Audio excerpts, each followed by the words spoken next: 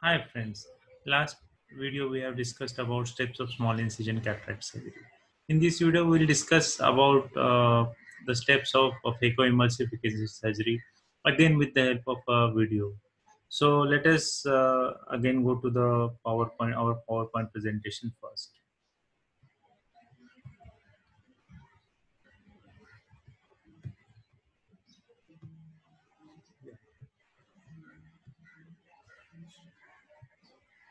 So as I told you, these steps are common in all types of cataract surgery. Okay, so what is difference between SICS and phaco? Basically, the incision size in phaco-emulsification will be smaller as compared to small incision surgery. In small incision surgery, usually we make around 6 to 7 millimeter of external incision and 9 to 10 millimeter of internal incision. Whereas in phaco-emulsification, the incision size is just around 2.8 millimeter. Capsulotomy is the same in both types of surgeries. The nucleus management, as you have seen in the last video, we prolapse the nucleus into the anterior chamber and then we remove the nucleus by we remove the nucleus outside the eye by using wire vectors in SICS. Whereas the main difference between SICS and phaco is that here we don't remove the nucleus, but we insert a probe called as phaco-emulsification probe that uses that has got a piezoelectric crystal at the handpiece has got a piezoelectric crystal which makes the tip of the phaco vibrate at the speed more than the speed of sound, and that's why energy is created, and with this energy, phaco energy or phaco power, we just emulsify the nucleus and then we aspirate the nucleus. So phaco में हमको nucleus बाहर नहीं निकालना है, हम क्या करते हैं फेको प्रोब के साथ जाते हैं और उसको वही के वही खा जाते हैं और या इमल्सिफाई करते हैं. Then irrigation and aspiration is also same. Here the incision size in phaco is small, so normal intraocular lens haptic, the optic size is around 6 millimeter. So we need to enlarge the incision, but that we don't do. We implant a foldable lens. So उसमें क्या होता है? We fold the lens uh, and then with the help of injector, we inject the lens and the lens gets unfolded in the eye. So that is the one more difference between phaco and SIC, that we use foldable lens. So these are the three critical differences between phaco and small incision, that the incision size is smaller and then we emulsify the nucleus and we implant a foldable lens. So with this background information, let us now go to the video.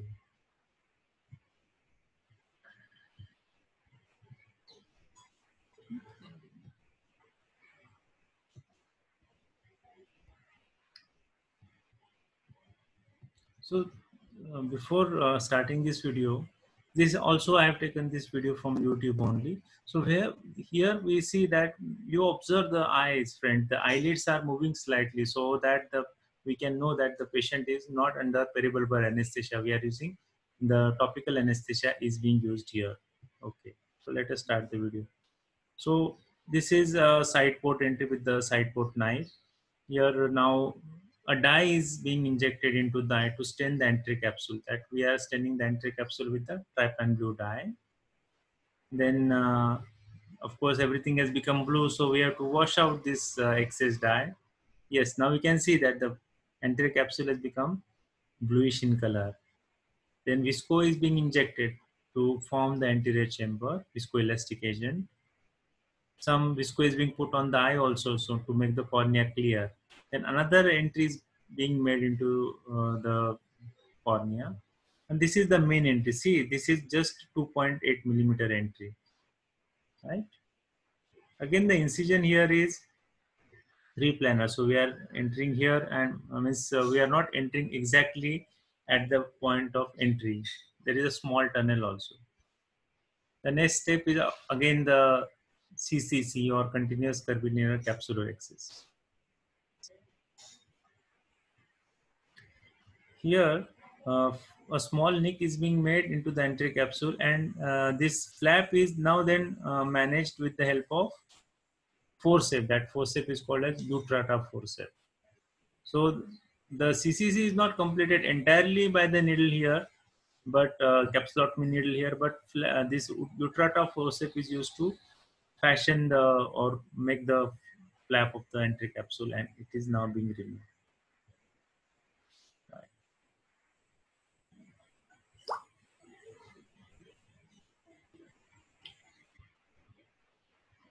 See, now this hydrodissection is being performed. Uh, Saline is being injected underneath the entry capsule to move the nucleus. We want the nucleus to be mobile before starting with phaco-emulsification. Right. So let us just pause here. So now, once the nucleus is freed, the nucleus has to be free. Then how do you check that the nucleus is free? We rotate the nucleus with the help of Sinskey hook. Of course, inside the capsular bag. So the nucleus has to be free from the adhesions with the anterior capsule. Once we are sure about that, we rotate the nucleus adequately, then we start phaco. Now, friends, there are innumerable phaco techniques which are being employed now to do phaco-emulsification. But the basic funda is that we have to emulsify the nucleus into the capsular bag only.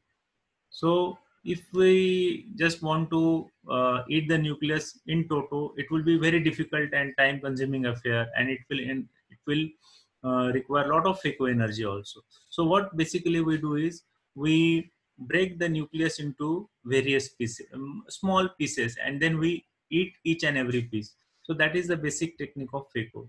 So sometimes what we can do, we make a here we make a trench बनाते हैं, बोगदा बनाते हैं. We make a trench into the nuclear matter, and sometimes we make one trench, or sometimes we make two trenches, and then we separate the trench and divide the nucleus into four pieces, two pieces or four pieces. So this is called as, and then we eat each piece separately. So this is called as divide and conquer technique, or four quadrant technique. Means we are dividing the nucleus into four pieces and we are eating each piece separately. Then there is something called a stop and chop technique, in which we make a single trench, we divide the nucleus into two pieces, and then what we do is we just engage the nucleus with the help of vacuum, and we use a chopper, a special instrument called a chopper, to chop the pieces of the heminucleus or half nucleus, and we eat each and every piece again separately. So this is called a stop and chop technique. Stop and chop. First we make a trench, we divide the nucleus into two halves, and then with the help of vacuum, we engage the nucleus into the tip, and we make multiple pieces of that nuclear half, and we eat each of the piece. So this requires less energy as compared to divide and conquer. And some nowadays, with the advent of high-end phaco-emulsification machines, we don't need to make trenches at all. Sometimes we just, with the help of vacuum, we hold the nucleus and we chop it into multiple pieces, and we eat these chopped pieces. So this is direct chop. So these are the basic three methods by which we remove the nucleus. So let us now go to the video. So this is the phaco tip, right? This is the phaco tip which is being. So now he's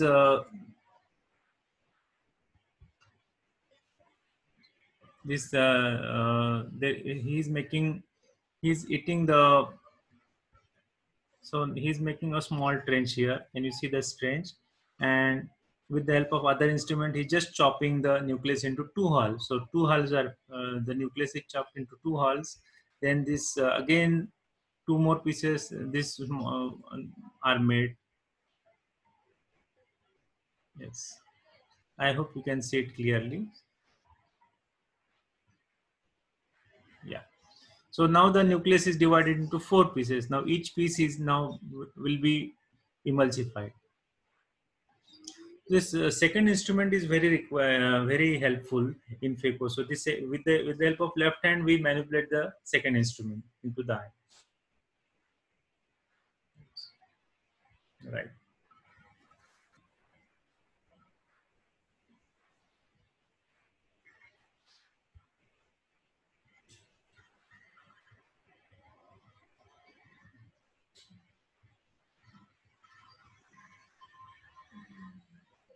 Yes.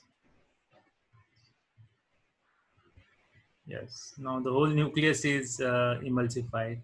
Now only cortex is remaining, right?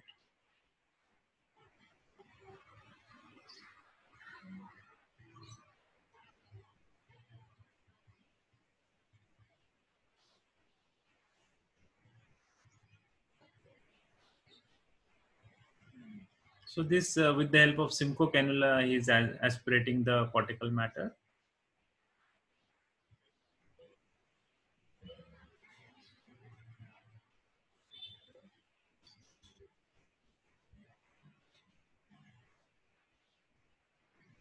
Right.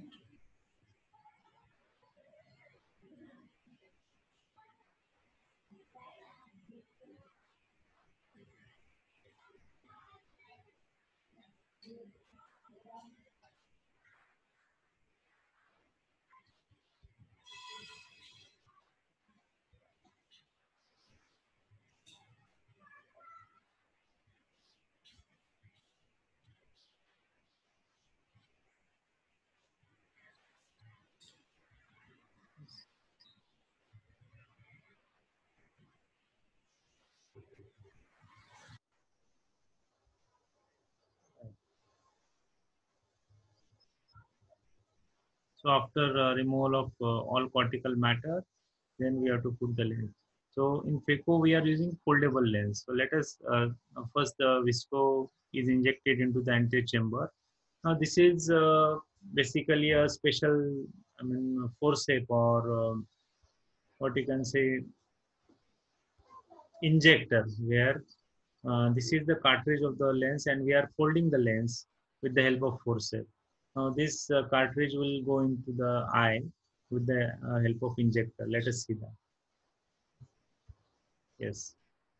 Now this injector, we are inserting the injector into the eye, and then we are just pressing with the help of the hand, our thumb, so that the lens gets implanted.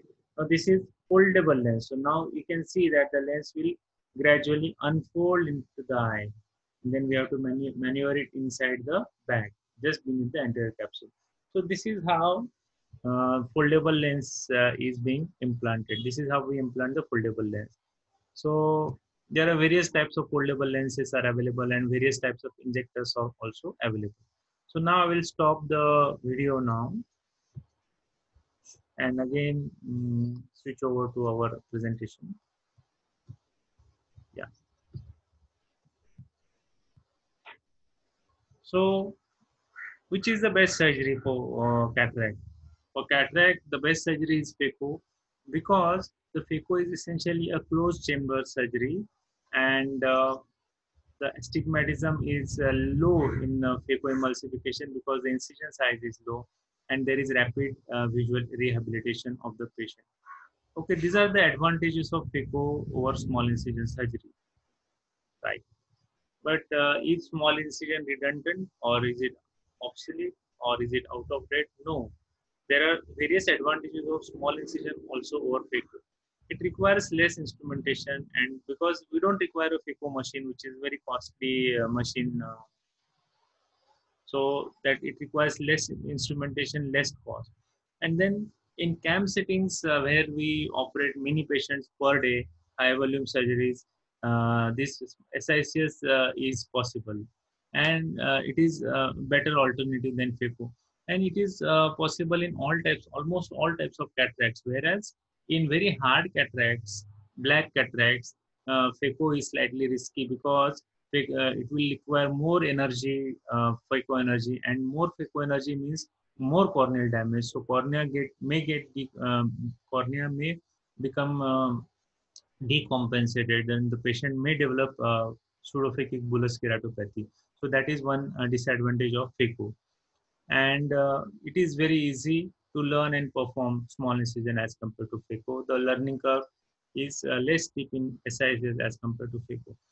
The risk of nucleus drop is also less in small incision. Nucleus drop means sometimes what happens during cataract surgery, the posterior capsule ruptures before delivery of the nucleus or before removal of the nucleus, And if the posterior capsular rent is larger in size, the nucleus may fall into the vitreous cavity, and this complication is less, or this the incidence of this complication is less in SICS than phaco. So that is one advantage of SICS over phaco. So if somebody asks you which is the best type of cataract surgery, your answer should be phaco. But but SICS is also not far behind. So what are the disadvantages of SICS? Obviously, the astigmatism will be more in SICS, and the visual rehabilitation will also be slightly delayed because the incision size is more. So these are the advantages or disadvantages of SICS over phaco. So this ends today's video. In the last video about cataract, we'll discuss about the complications of cataract surgery. Thank you, friends.